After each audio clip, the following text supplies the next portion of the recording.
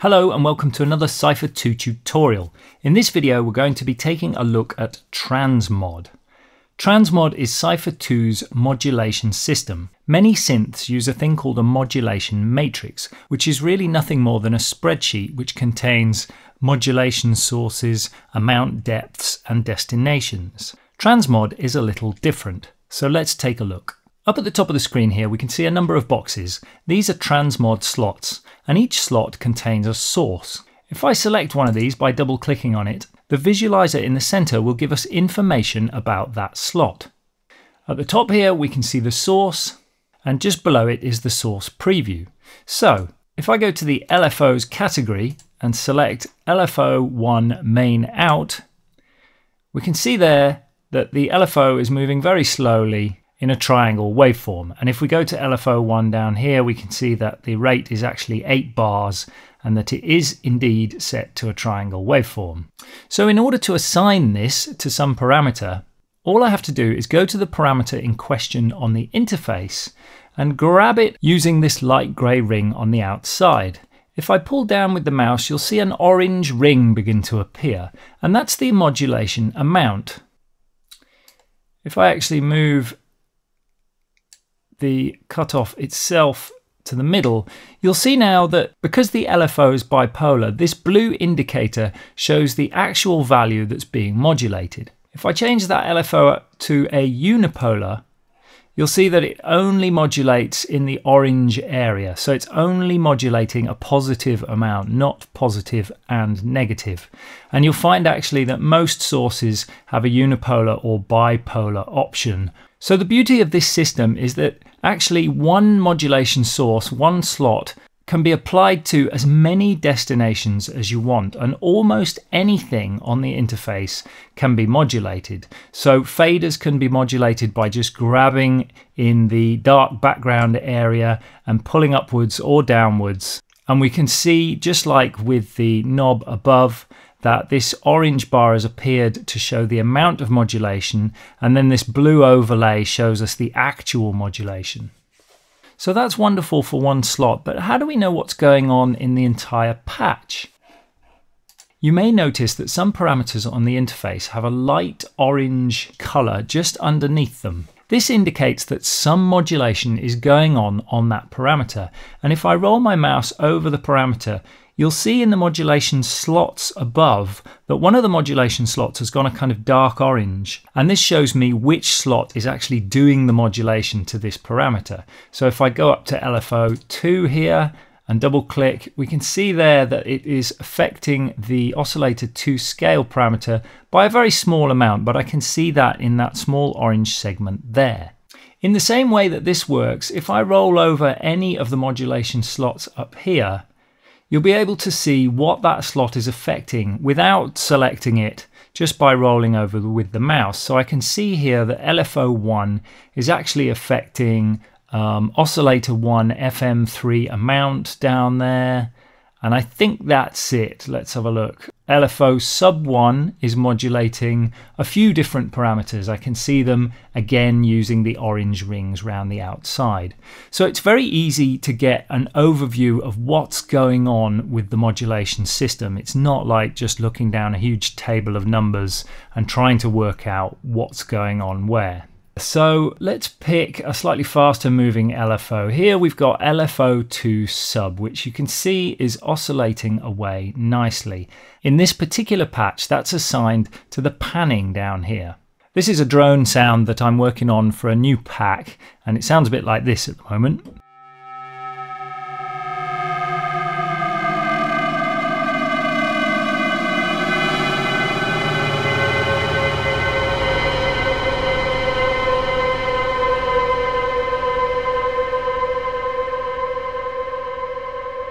So quite a complex sound. I'm going to switch the effects off just for now so that you can hear the effect of this LFO on the panning.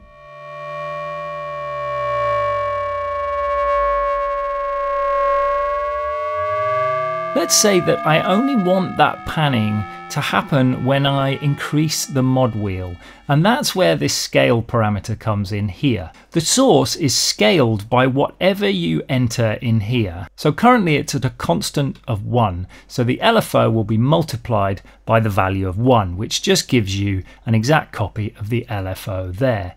But we can actually choose any one of the modulation sources available in the entire of TransMod, and TransMod has over 150 modulation sources. So I'm going to go down to monophonic and I'm going to choose the mod wheel. Now immediately below it gives me a preview of the mod wheel. If I increase my mod wheel, you can see there what's going on. And obviously if it's multiplying the LFO by the mod wheel and the mod wheel is at 0, you're going to get 0 output. So now what's happening is that the panning is only going to work when the modulation wheel goes up, like so.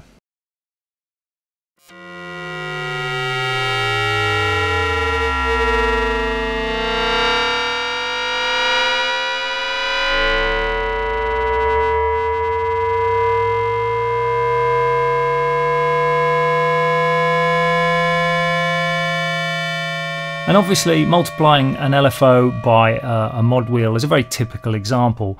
However, because you can choose from 150 sources and scale them by 150 other sources, the sky is really the limit on modulation here. So you'll notice that up in the slot now we have the LFO2 sub label, and then we have the mod plus, which is the mod wheel. So we know that the LFO is being modulated and scaled by the mod wheel below it. Once you get used to the modulation system, it's actually much faster to come straight up here to the modulation slot, right click and choose a new modulation source from the ones that are available. And that's the same if you right click on the mod plus. And there's a few other things that you can do here. You can lock a modulation slot, you can mute it. If you want to know what it's like without that particular modulation, then mute is really handy. It saves you from unassigning everything and then reassigning it afterwards, just so that you can hear what that patch sounds like without that modulation. And then we have some copy, paste and swap options here. You can unassign and you can clear the modulation. So that would keep the LFO2 sub and mod wheel scale, but it would clear any destinations. Now you might have noticed that along the bottom here we have 8 slightly thinner looking mod slots. These are primarily for MPE sound design. However, you can make use of them in normal sound design as well. And each one links to a curve, and you'll see in the visualizer in the center of the screen that as I roll over them, each curve is updated. So we've got the 5 MPE curves here. Those are strike, that's basically velocity, glide, slide, pressure and lift. And you can see here that I can apply a curve to any one of these. We can also add some slew to it and modulate the gain. But we can also change the source of that curve. So having these curves at your disposal is a very powerful way of adapting individual modulation sources to behave exactly as you want them to in a patch. And that's very important in MPE sound design, but also it could equally be used in any form of sound design. The last 3 curves by default use the 3 performance controllers down here as their sources, so you can apply a curve to these, and by default for normal MIDI controllers these are assigned to the modulation wheel, channel pressure and I think expression control. And if you're using an MPE controller, then these are assigned to the 3 MIDI CCs by default that you get on a Rolly Seaboard Rise with the 3 sliders. So those curves by default use those as their sources, but once again, if you want to use them to apply a curve to any modulation source, you can do so there. Now, I haven't got time to fully go into all the modulation sources. Like I said, there's over 150 of them. We've got envelopes, LFOs, those are fairly self-explanatory. The ramps are the ramp modulation sources. There's ramp 1 and 2 down here in the bottom left, and they're often used to add some attack to a sound. Performance controls are the 3 performance controls that we just looked at, plus the XY pad, which is available here on the visualizer. MPE curves are the 5 MPE curves that we looked at up here. Obviously, you can assign these to other slots as well. If you want to scale them, for example, you might want to put them in a full proper slot. User curves are the 3 curves at the end there that we just looked at. Monophonic sources are things like the mod wheel breath controller. So these are fixed MIDI CCs. Pitch bend is a monophonic source unless you're using an MPE controller. Polyphonic sources are things like note velocity and of course polypressure, which we fully support. Random is a great source of different types of randomness.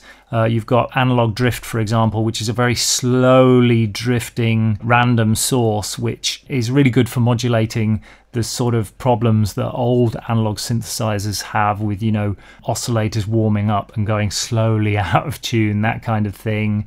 And then there are all sorts of random sources that can be applied per note or even per parameter. Unison and voice is a fascinating one to play with.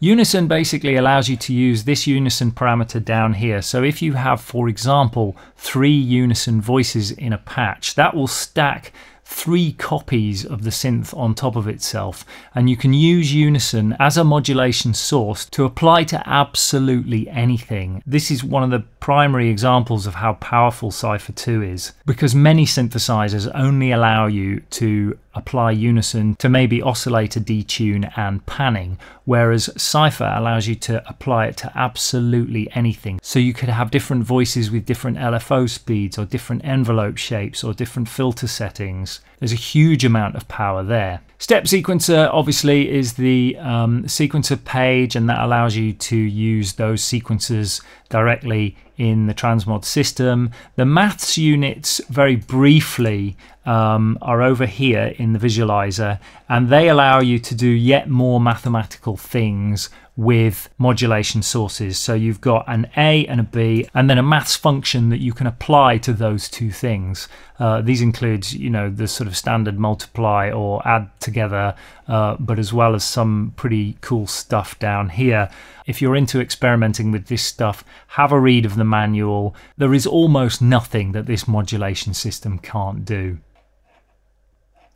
And then very quickly, the remaining ones are constants, which is just a bunch of numbers. So for example, if you want to scale a particular modulation source by half, you would just go into constants and select 0.5 as your scale. The Euclid is again to do with the XY pad that we looked at here.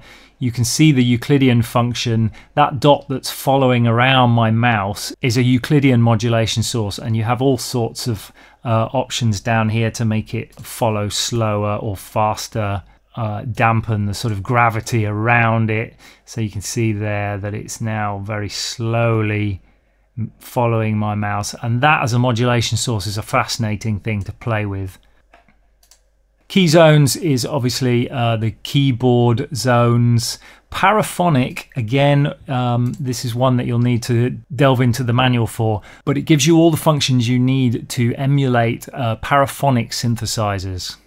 Then we've got gates and oscillators. Gates are various clocks and triggers, and the oscillators are actually oscillator 1, 2 and 3. It is worth noting that when they go through TransMod, they're not running at full audio rates, they're running at control rates. So what you'll find there is that you won't get pristine frequency modulation, for example. You might get some aliasing with that, but they're still very useful to have.